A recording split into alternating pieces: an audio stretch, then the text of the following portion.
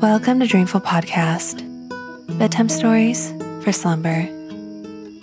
I would like to start off this episode by thanking our newest supporters, Carrie Spivey, Lucy Walker-Cox, Dylan Shelby, and a very special shout out to Elizabeth, who I missed last month. I'm so sorry about that.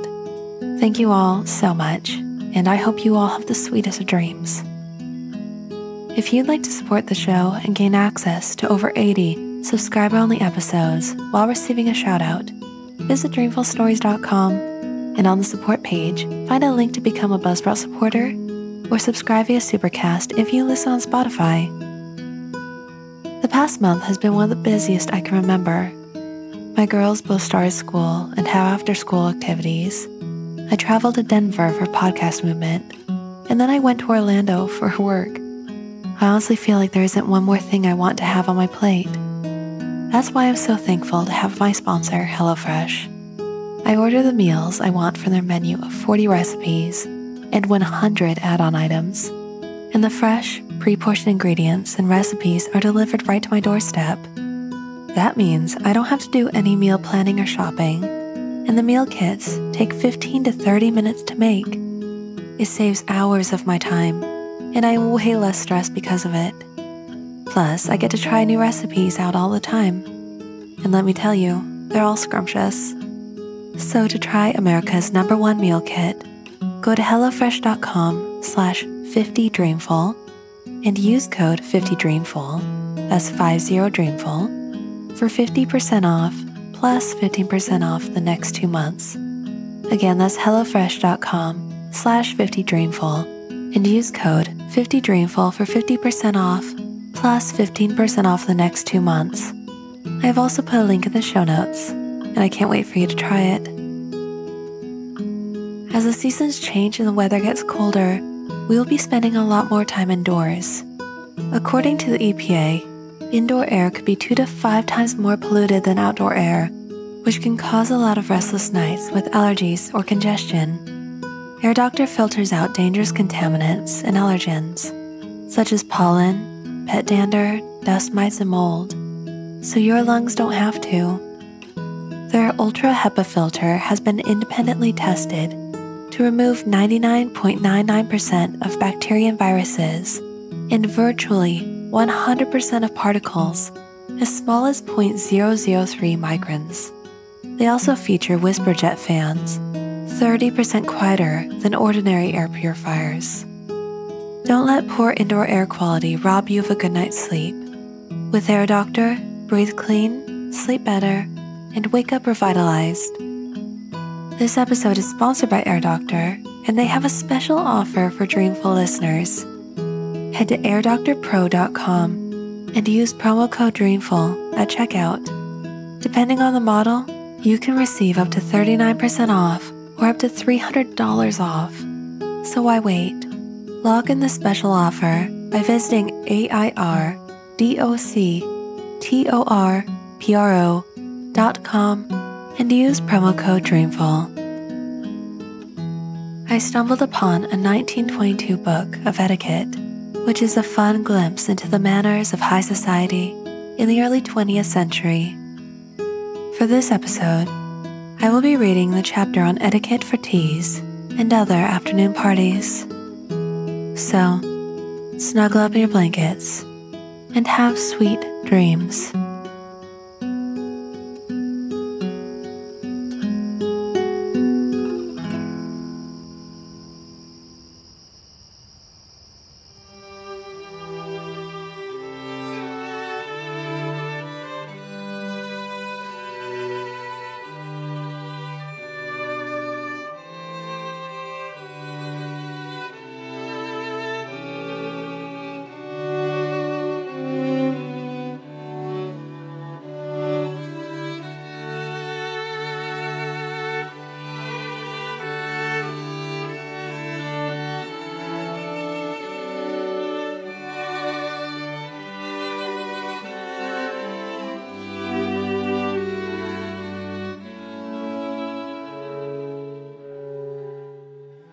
Except at a wedding, the function strictly understood by the word reception, went out of fashion, in New York at least, during the reign of Queen Victoria, and its survivor is a public or semi-public affair presided over by a committee, and is a serious rather than a merely social event. The very word reception brings to mind an aggregation of personages, very formal, very dressed up, very pompous, and very learned, among whom the ordinary mortal cannot do other than wander helplessly in the labyrinth of the specialist jargon. Art critics on a varnishing day reception are sure to dwell on the effect of a new technique, and the comment of most of us, to whom a painting ought to look like a picture, is fatal. Equally fatal to meet an explorer and not know where or what he explored, or to meet a celebrated author and not have the least idea whether he wrote detective stories or expounded Taoism. On the other hand, it is certainly discouraging after studying up on the latest Cretan excavations in order to talk intelligently to Professor Diggs, to be pigeonholed for the afternoon beside Mrs. Newmother, whose interest in discovery is limited to a new tooth in baby's head. Yet, the difference between a reception and a tea is one of atmosphere only, like the difference in furnishing twin houses. One is enveloped in the heavy gloom of the mid-Victorian period. The other is light and alluring in the fashion of today. A tea, even though it be formal, is nevertheless friendly and inviting. One does not go in church clothes, nor with ceremonious manner, but in an informal and everyday spirit to see one's friends and be seen by them.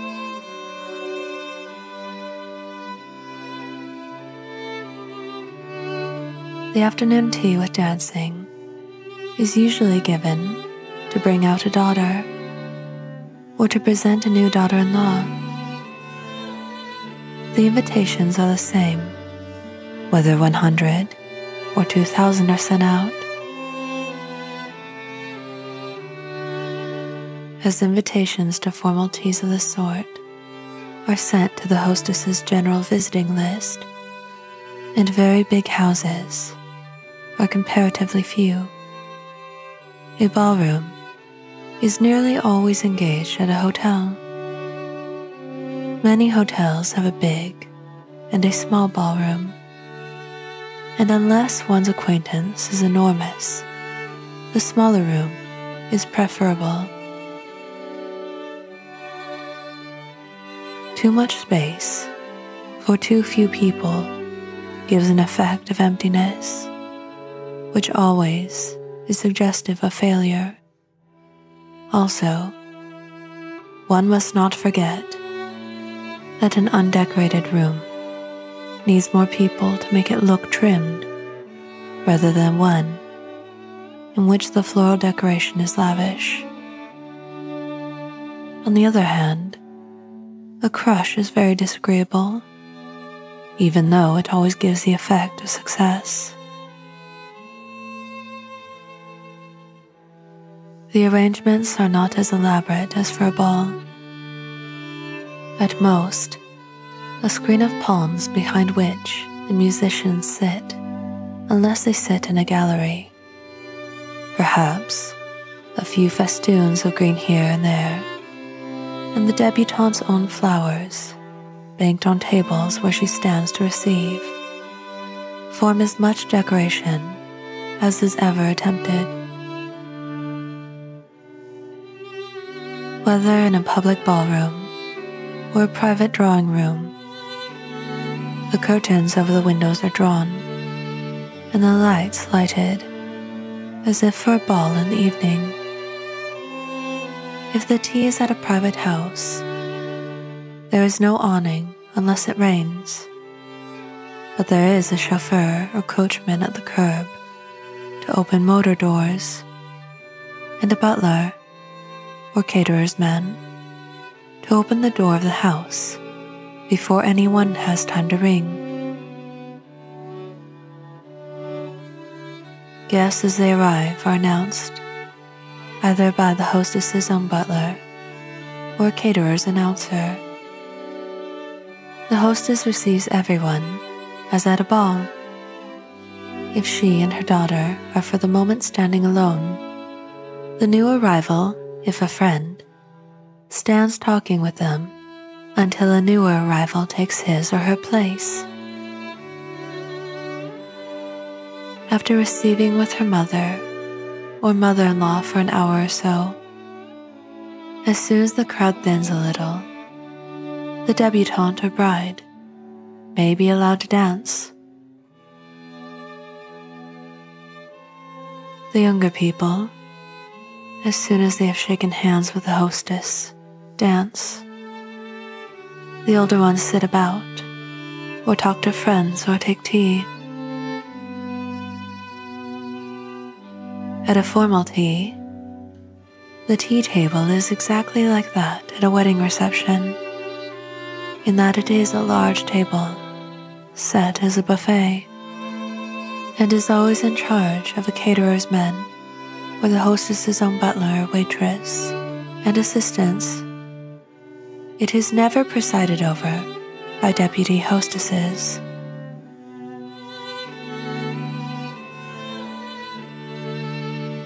The menu is limited.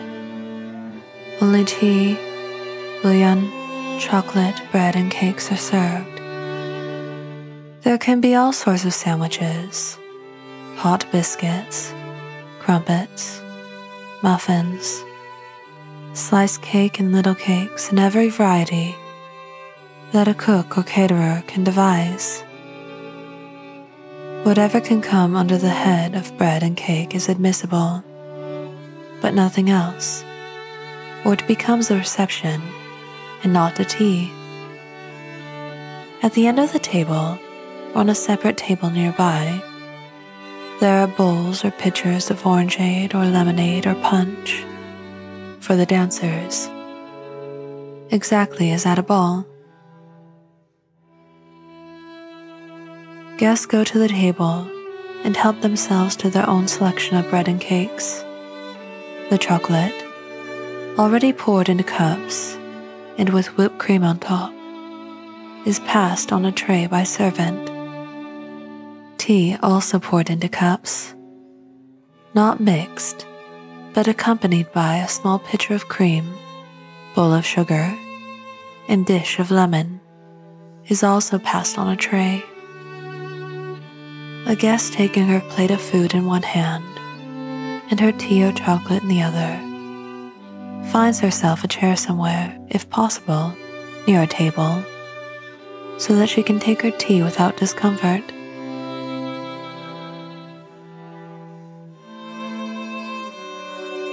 Afternoon teas without dancing are given in honor of visiting celebrities, or new neighbors, or engaged couples, or to warm a new house, or, most often, for a house guest from another city. The invitation is a visiting card of the hostess with "To meet Mrs. So-and-so" across the top of it, and January 10th, tea at 4 o'clock in the lower corner opposite the address. At a tea of this description, tea and chocolate may be passed on trays or poured by two ladies, as will be explained below. Unless the person for whom the tea is given is such a celebrity that the tea becomes a reception, The hostess does not stand at the door, but merely near it, so that anyone coming in may easily find her. The ordinary afternoon tea, given for one reason or another, is, in winter, merely and literally being at home on a specified afternoon, with the blinds and curtains drawn, the room lighted as at night, a fire burning, and a large tea table spread in the dining room, or a small one near the hearth. An afternoon tea in the summer is the same, except that artificial light is never used, and the tea is most often on a veranda.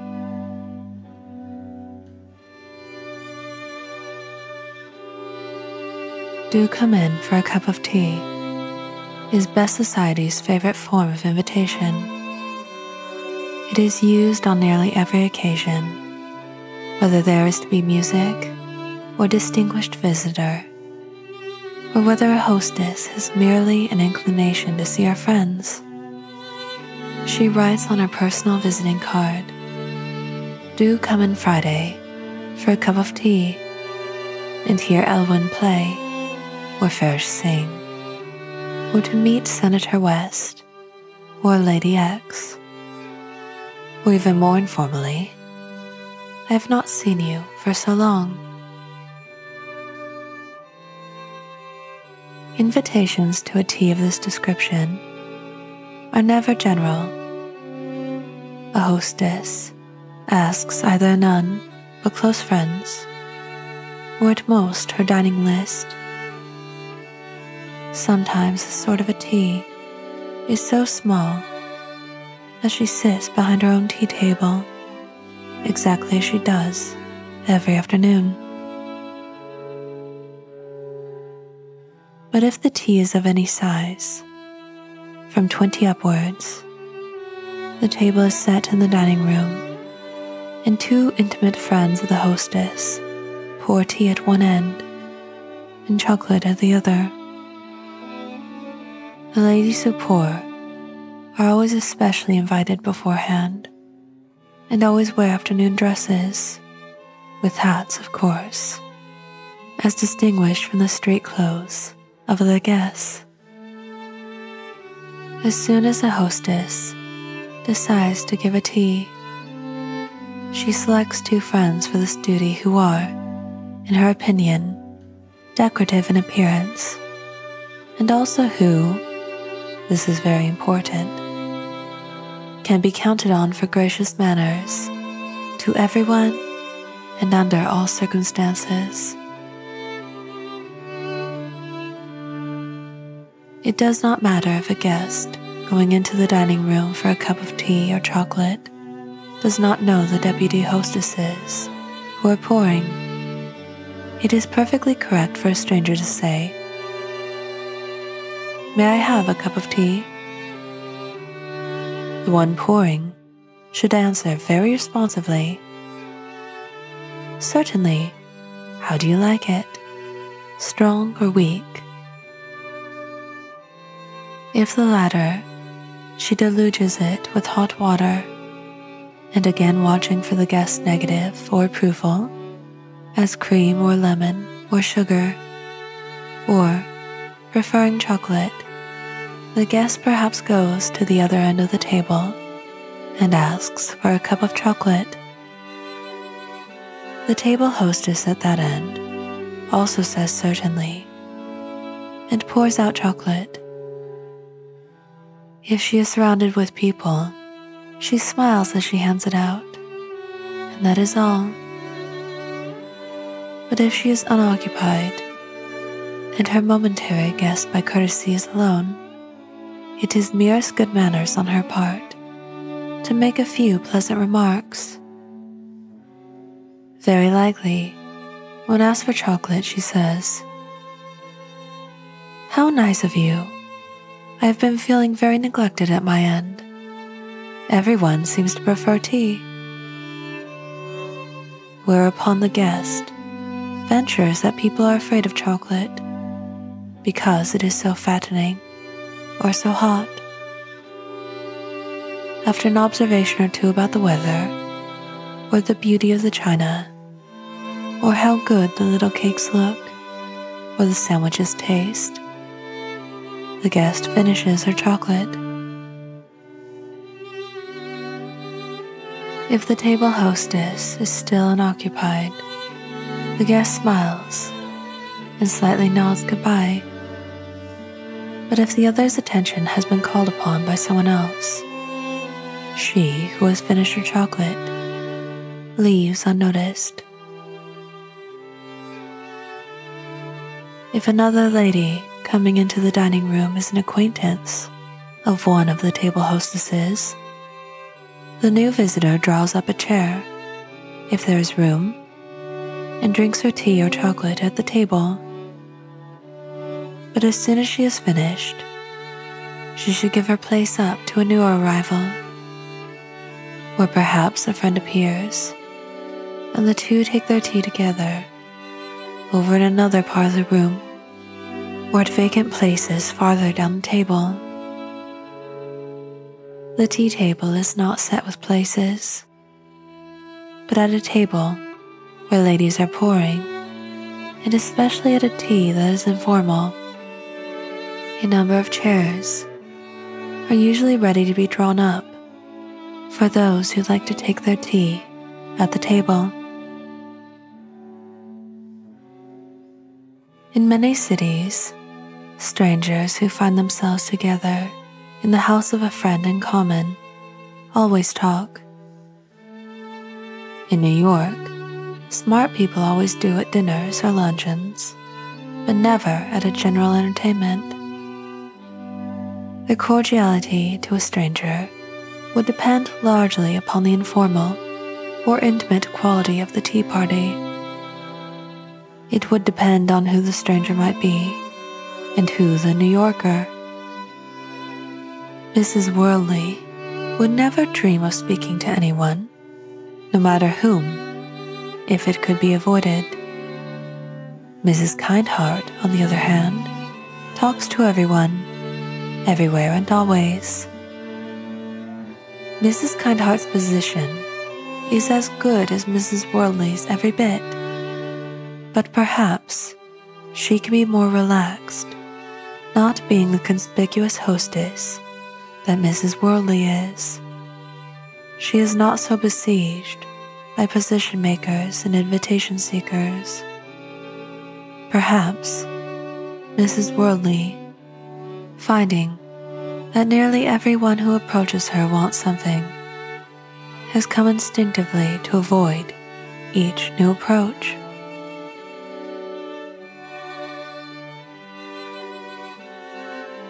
The everyday afternoon tea table is familiar to everyone.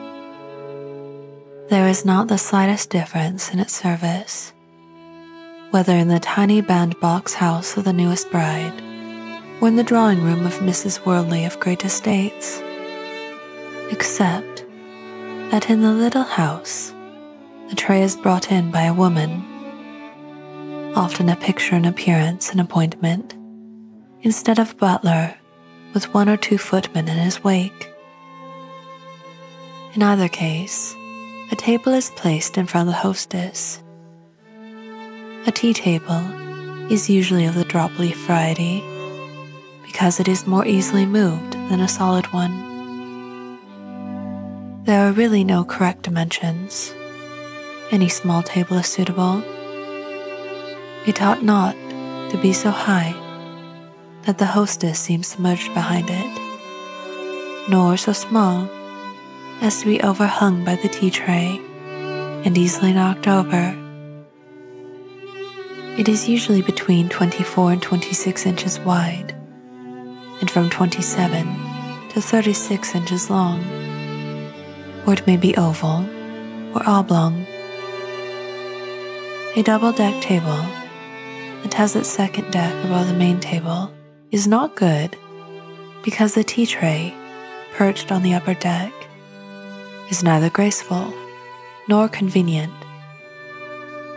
Improper serving, not only of tea, but of cold drinks of all sorts, even where a quantity of bottles pitchers and glasses need space. Everything should be brought on a tray and not trundled in on a tea wagon. A cloth must always be first placed on the table before putting down the tray. The tea cloth may be a yard and a half, or 2 yards square. It may barely cover the table, or it may hang half a yard over each edge. A yard and a quarter is the average size. A tea cloth can be colored, but the conventional one is of white linen with little or much white needlework or lace or both. On this is put a tray, big enough to hold everything except the plates of food. The tray may be a massive silver one that requires a footman with strong arms to lift it, or it may be of Sheffield, or merely of effectively lacquered tin. In any case, on it should be a kettle, which ought to be already boiling, with a spirit lamp under it, an empty teapot, a caddy of tea, a tea strainer and slop bowl, cream pitcher and sugar bowl, and, on a glass dish, lemon in slices, a pile of cups and saucers, and a stack of little tea plates all to match, with a napkin about 12 inches square, hem-stitched or edged to match the tea cloth, folded on each of the plates, like the filling of a layer cake. Complete the paraphernalia. Each plate is lifted off with its own napkin. Then, on the tea table, back of the tray, or on the shelves of a separate curate, a stand made of 3 small shelves, each just big enough for 1 good-sized plate, are always 2, usually 3 varieties of cake and hot breads.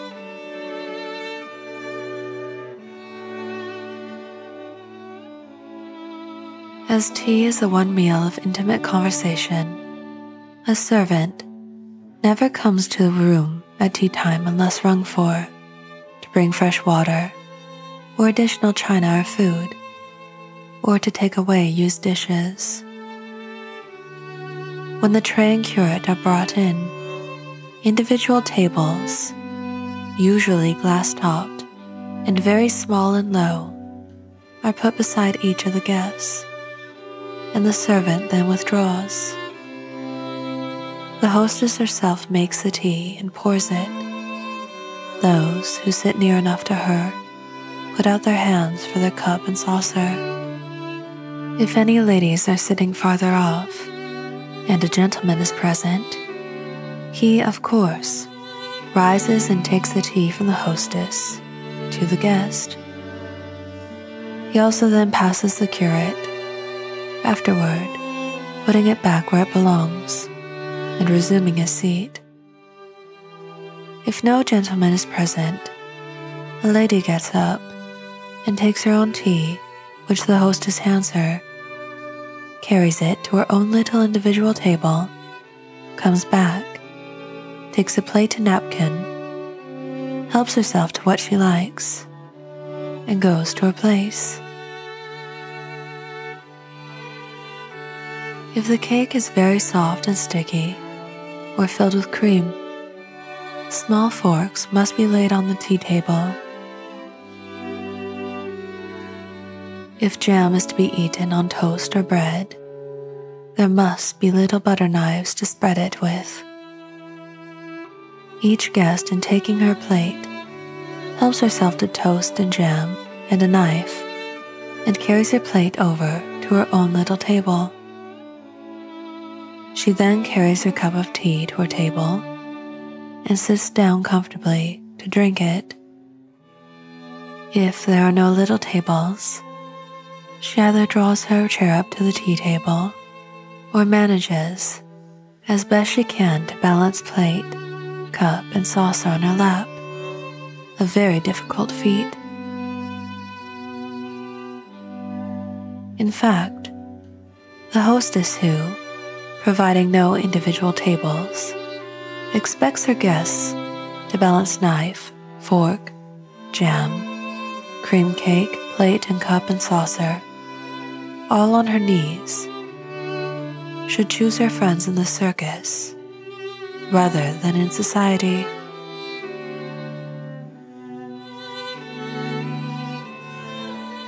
The garden party is merely an afternoon tea out of doors. It may be as elaborate as a sit-down wedding breakfast, or as simple as a miniature strawberry festival. At an elaborate one, in the rainy section of our country, a tent or marquee with size that can easily be drawn up in fine weather and dropped in rain, and with a good dancing floor, is often put up on the lawn or next to the veranda, so that in case of storm, people will not be obliged to go out of doors.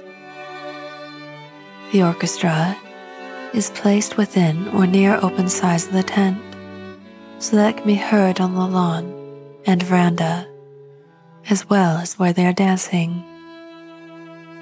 Or instead of a tea with dancing, if most of the guests are to be older, there may be a concert or other form of professional entertainment.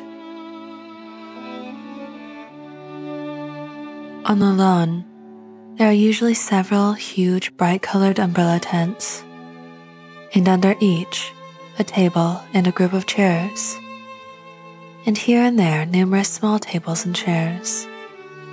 For, although the afternoon tea is always put in the dining room, footmen or maids carry varieties of food out on large trays to the lawn, and the guests hold plates on their knees and stand glasses on tables nearby. At teas and musicales and all entertainments, where the hostess herself is obliged to stand at the door, her husband or daughter, or else very close friend, should look after the guests to see that any who are strangers are not helplessly wandering about alone, and that the elderly ladies are given seats if there is to be a performance, or to show any other courtesies that devolve upon a hostess.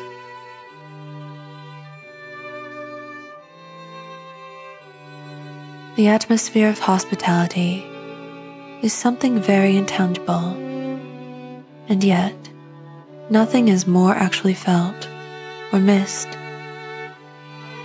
There are certain houses that seem to radiate warmth like an open wood fire. There are others that suggest an arrival by wireless at North Pole, even though a much brighter actual fire may be burning on the hearth in the drawing room of the second than the first. Some people have the gift of hospitality. Others whose intentions are just as kind and whose houses are perfection and luxury of appointments seem to petrify of reproach. Such people appearing at a picnic color the entire scene with the blue light of the austerity.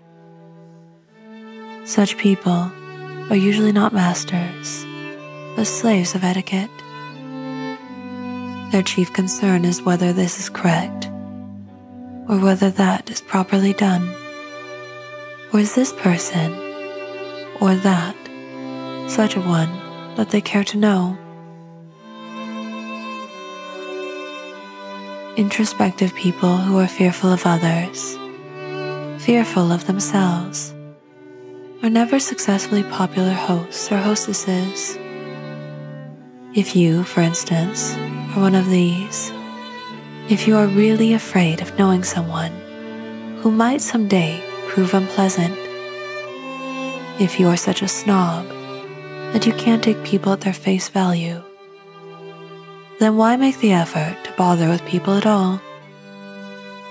Why not shut your front door tight and pull down the blinds and, sitting before a mirror in your own drawing room, order a tea for two